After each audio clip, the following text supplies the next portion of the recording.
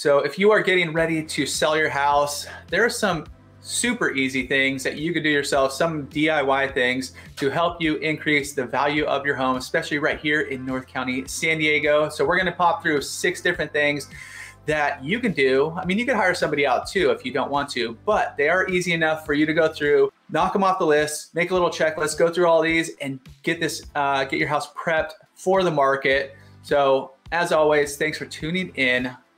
I'm Chris Erickson. Loren Sanders.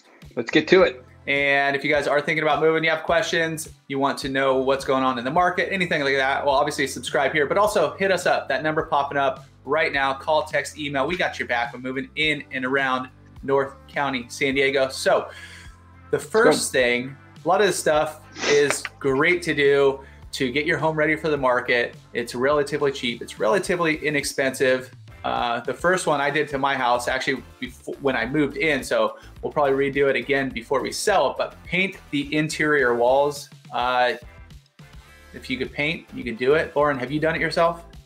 Yes, I've done it by painting and by hiring professionals. And I recommend hiring professionals, but depends on where you're at. First couple of houses I bought, we did our own, painted them. And then when reselling, got them prepared mostly on our own. Depends on what your budget is though, but paint makes a big difference, especially if it's done with the appropriate colors that are more neutral. And even, I mean, if you're doing it yourself, you can go into magazines, watch the shows on TV, see what kind of color schemes are selling. I mean, the past year or so, it's been the gray and light white, lighter colors. Yeah, definitely the color choice is huge. You kind of want neutral. You don't want, like my walls back here, that kind of dark gray, something nice and easy on the eyes, very appealing to a lot of buyers, not necessarily your taste. All this stuff is going to be towards the taste of the most amount of buyers. That helps drive up the price, or get the most amount of offers to help drive up the price, the most amount of interest in your house. So painting is number one. If you need help with picking the colors, but you don't want a painter, you could also hire a colorist for a few $100. They come through, kind of see what you're working with and help you choose the right colors for your house. Number 2 has to do with curb appeal. It's the first thing people are seeing when they are coming up to your house. And it's just some minor landscaping. Like a lot of the houses that you will see listed, listing photos, they have that nice mulch, that nice new mulch out front. You might want to plant some new plants kind of right before, well, definitely before the pictures. And then you want it to look the same though for when people do show up to your house. You don't want it looking crazy different. Like you had these beautiful flowers for the listing photos, but then when they show up, they're different. Dead. I mean, different's fine, but dead is not good. Yeah. No, color's good. Add some color is always good. I mean, in with doing the front and making sure it looks right. And we could have hit this with when we talked about paint, but make sure the front door looks clean and inviting, and not marks on it or faded, or so that might be one of those. You go back to the last point and freshen up the paint, make it look really nice. Even maintenance stuff like trimming your lawn, just maybe even edging the grass so it looks nice and tight and clean. Getting rid of if you have big palm trees out back, maybe clean those all up. If that's a little bit bigger expense, you got to have somebody usually come out and cut those off, just because it is a little bit more dangerous to be climbing up those trees. But do all that stuff, get rid of all the dead stuff too, and make it look as new and as fresh as you can. Number 3 is sprucing up kitchens and bathrooms. A lot of people, agents, people who do sell a lot of houses, they tell you that some of the main things that sell houses are kitchens and bathrooms, and it's kind of true. That's where people's eyes go to. Bedrooms, yeah, they're a little bit boring. Living rooms, whatever. But kitchens and bathrooms, that those are done up, and you don't necessarily have to go for that full remodel.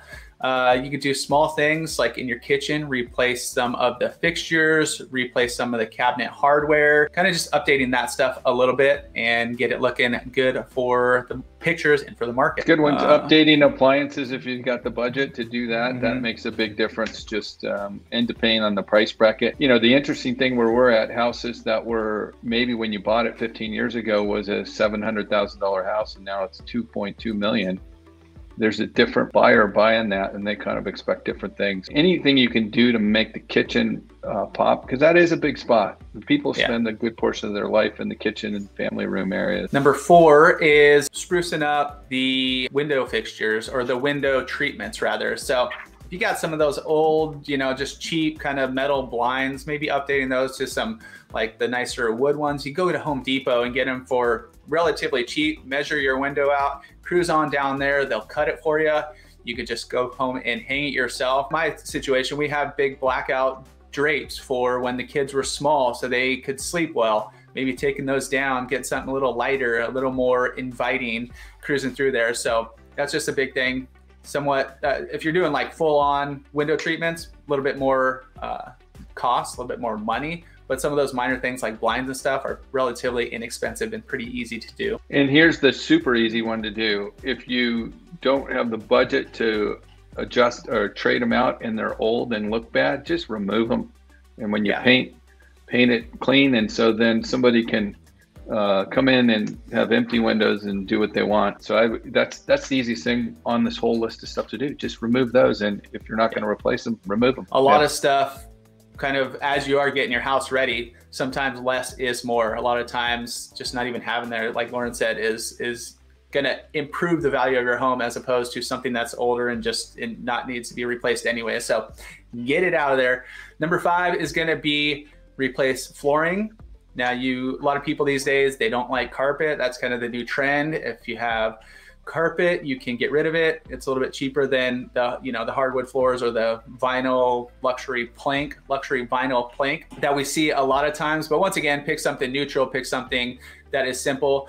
But not only, like if you have old carpet, it might look bad, it might look worn, it might have, it catches a lot of the smells, a lot of the dust, a lot of everything in your house. So getting that out of there will not only improve the look, but also kind of the odors of your house. If you did have pets, if you had kids, if you have dust in your house, who doesn't have that? So it is a little bit bigger of a project, but definitely people are going through those listing photos. We notice it every single day. We've got some new floors in there. Even if the kitchen is, you just did those fixtures and you have maybe those older countertops, new flooring just brings that up to the next level. People see it and they're like, ooh, looks like they did some work here. So that's a kind of a middle cost kind of thing, but you can do it to improve the value of your home. Yeah, and I would say the trade-off, if you don't want to put hard floors in for carpet, if you have some carpet areas, new carpet too is better. New neutral carpet's better than old dark carpet or worn carpet or, like Chris said, smelly carpet. And it gives your house kind of with fresh paint, newer carpet, newer flooring, you got that kind of new car smell. And number 6 is updating fixtures. So as you're going through that kitchen, you might have already done that step, update some fixtures, but also go through any old outlets. So if you have those old school outlets that just, maybe they're cracked, maybe they just don't match, maybe you had them to your taste, maybe you have like some very decorative, ornamental stuff cruising around, definitely update those and, get a simple standard one. Once again, Home Depot, unscrew them. It's just a few screws to get those updated. Maybe some sink faucets, like some super simple stuff. Especially the ones that look worn or they're leaking, or for the faucets and the handles. That's one of the things you walk through houses and you see if there's kind of corrosion and all that stuff. That's going to need to be replaced. All these things, you'll put the money in, but it's more of an investment. You're going to usually get more on the back end when you do sell your home than you put in at the beginning. So make yourself some more money. If you guys have questions on what you should do, you need a third opinion, you kind of want to get that process going, you just even want to start that conversation, we are real estate agents right here at North County, San Diego. So hit us up, call, text, or email. We got your back and we can answer those questions for you. Go through your house. You could hire us 3, 6, 9, 12 months early. So you could start all these processes and not be on a time crunch. It's never too early to reach out. We're happy to show up and give you some opinions on what's selling houses right now, what improvements, because some of them we might just say, nah, don't do that. Save the money there, put it here. Also, we've got a concierge service where we can front load, get you some money that you can use for basically free if you've got equity in your house to do some of these upgrades, 10, 20, 30, 40,000 bucks to update some stuff as part of our concierge program, and make it easier for you too to get it all done and then pay for that part when you close the house.